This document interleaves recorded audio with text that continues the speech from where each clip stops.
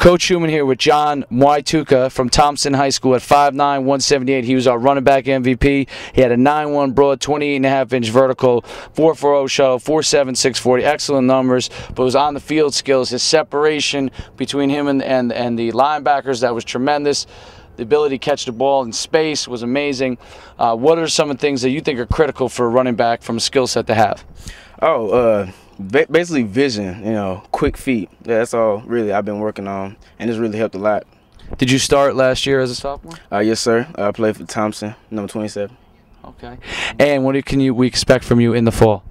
A lot of touchdowns, a lot of yards too. Excellent. Congratulations on being the running back MVP. Great job.